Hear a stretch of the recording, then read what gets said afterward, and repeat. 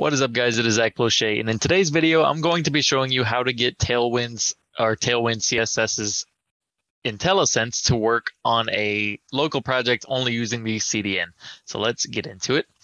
We're going to be creating a new folder, Tailwind short, just because it's a short video. So open up with code. We're going to bring this here, create a new HTML file that we're going to be using with Tailwind. So index.html, let me rename that. There we go. Open this up here. We're going to insert the link CSS. Actually, no, it's going to be a script source. And we're going to get the Tailwind play CDN. So Tailwind play CDN.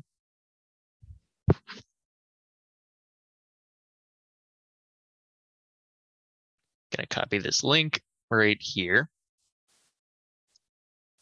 Actually, we could just grab this because we're just putting it in a script tag. So grab that, paste that here. And now we will be able to use Tailwind in our CSS file or in our HTML file. So we can start a live server just to make sure and see that it's working.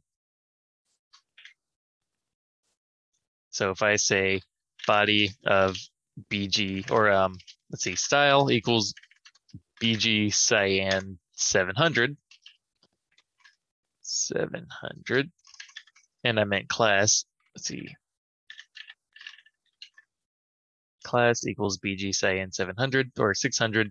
Boom. Okay, so we see that it's working. However, what we don't see is the one Tailwind colors working. So there's no like colors behind this BG cyan. And if I say like text gray 100, let's say, and then I say H1 hello world, like so, or if I make it red. Oh wait, whoops, sorry. Let's see. Let's say text 7XL, like so. All right, so now we have this big text, and let's make it like red and 400.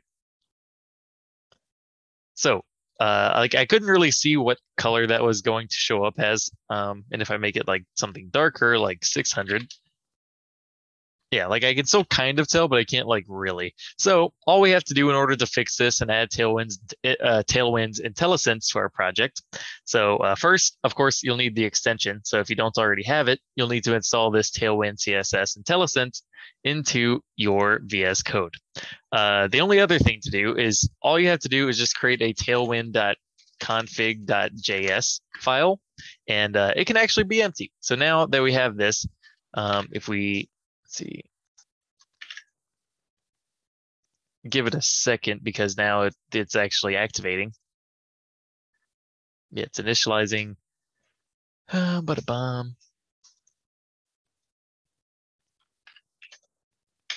Text.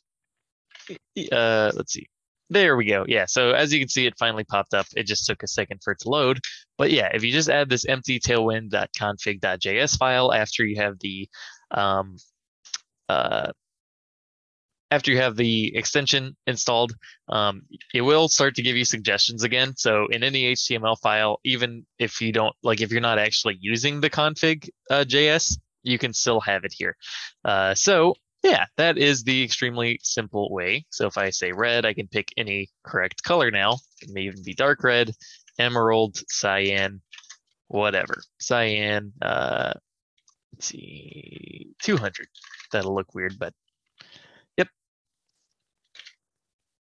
And it's still working. So that is the entire video. Just super short, to the point. And yeah, thank you for watching. Bye for now.